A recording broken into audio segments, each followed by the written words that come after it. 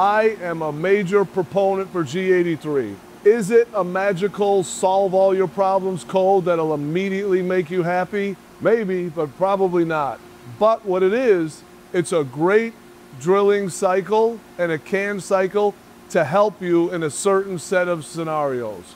Hey team, this is Luke with Practical Machinist, and welcome back for another great episode of the Lathe Lab. We're going to be going over drilling, but not in the sense that you might think. We're going to be continuing our journey through the world of CNC programming with an emphasis on lathe. Past few episodes we did had to do with programming. We're going to continue the trend. Pertaining to drilling, we're going to be going over another can cycle today. This time, it's a peck drilling can cycle, or commonly referred to from G-code heads as G83. This applies to a FANUC control. I don't know if it's OSP or Siemens or anything like that, probably. If G83 doesn't apply to that, they probably have their own. But that's what we're going to be covering, G83 peck drilling can cycle. What a can cycle is, if you're unsure, you can check back on the last couple episodes, we go over it. But just to reiterate, it's a way of programming that simplifies your programming method. So you don't have to write multiple lines of program and plot each point and each direction of Z, G0, G1, etc. It condenses in a whole programming cycle into 1 or 2 lines. So with that said, I'm going to show you what a G83 looks like, and then we're going to unpack what we see.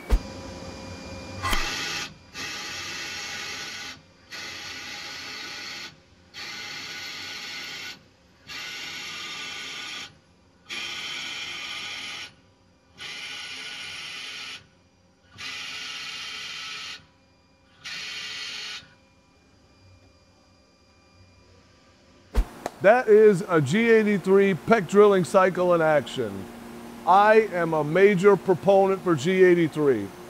Is it a magical solve all your problems code that'll immediately make you happy? Maybe, but probably not. But what it is, it's a great drilling cycle and a can cycle to help you in a certain set of scenarios. One reason I think is very applicable is if you're doing deep hole drilling in which you don't have coolant through the tool. Now, in a perfect world, every tool, every operation, every machine would have coolant through the drill. We have some machines here that are through spindle coolant. We have some that aren't.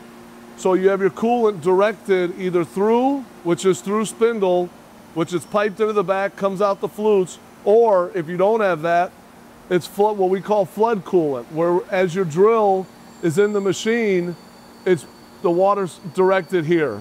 When you're deep hole drilling and you don't have through spindle coolant, the bottom of your drill is dry. There's no flood coolant that's going to be able to get through, and any that does, it will not be efficacious enough to properly cool the bit and flush out the chip. For that reason, I really like peck drilling cycles. What I consider deep drilling is anything past 3 times deep, 5 times deep. So when you're drilling deep, 5 times deep or more, and you don't have through tool coolant, I always advise using a peck drilling cycle. Another reason I advise it is if you're having a difficult material to machine and you're unable to break the chips. A couple reasons I don't like it. The peck drill, as you saw in that last video, it drills in, it rapids out, it rapids back in, drills, rapids out, rapids back in, and drills. What you have a tendency to do, or not a tendency, but one risk you take, is that you're recutting on chips down into the bottom of the hole. That's always bad. We never want to cut on chips. We want your cutting tool on material, not recutting chips. Another reason I don't like it is if your turret or your tool position is off on X or Y zero. That means that as you're rapiding out and rapiding back in, it might be dragging along the side. For those 2 reasons, I don't like G83, but I think the positives of it offset those negatives. So now that we got into that, let's actually talk about the program itself of G83. So your G83 line is going to consist of a very simple format that after I go over this, we're going to bloop it up real quick and you can see it. It will look like this: G83 with a Z value, a Q value, and an F value. The G83 itself in the line just means we're calling up that cam cycle G83 that Fanuc or Fanuc recognizes. Your Z value is the total depth that you're going to drill, not your peck increment. It's the total depth of your end point in Z. The Q is arguably the most important part of it. That is your depth of cut per pass. So as you wrap it out and you wrap it back in, how much it's going to cut before it rapids back out is your Q. For all the Fanucs that I've used, it's been Q with a whole number, not a decimal. For example, Q1000 or Q10000.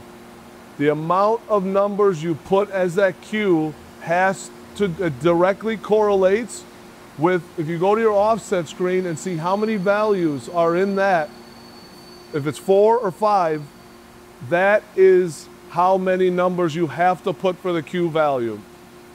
And it directly relates into thousands per inch. Here's an example: Q1000, Q1234, 4 numbers after the Q. On my offset screen on these Tsugami M08s, I can only offset to the 4th decimal place. So that Q1000 will mean 100 thousandths. If I go Q5000, that's 500 thousandths.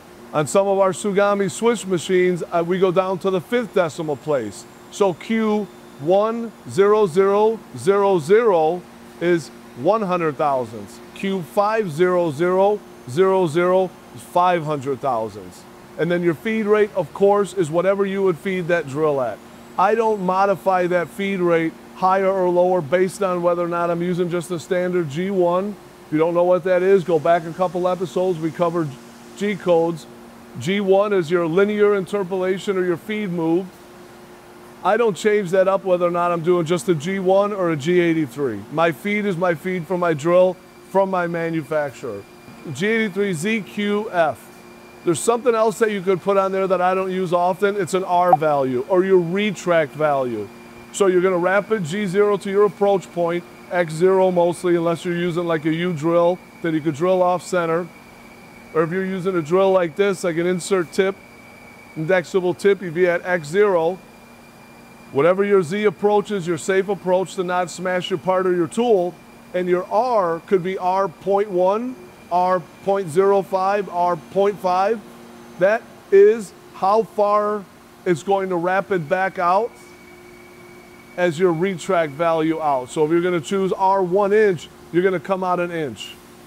If you're going to choose R.050, you're going to come out 50 from your approach value that you go to. So that is basically a layout of our G83. It's a simple code, and like I said, it's not a miracle code. There's times that you want to use it. There's times I would support using it. There's times I wouldn't. If you have a drill like this U drill, this is 1 3/8 diameter. If you were drilling 1 times deep, meaning 1.375 deep, I would never use a G83. I'm just going to use a linear interpolation drill at once. If you were drilling down to, this full flute, say 4 or 5 inches or something like that, and you don't have through tool coolant on your machine, I would definitely use a G83. You don't want to be dry down in the hole. Make sure that you use that coolant, that lubricity, the way it's designed to. So I hope that answered any questions about G83. What we're going to do right now, we're going to watch another one blurbed up with a program synced up at the same time.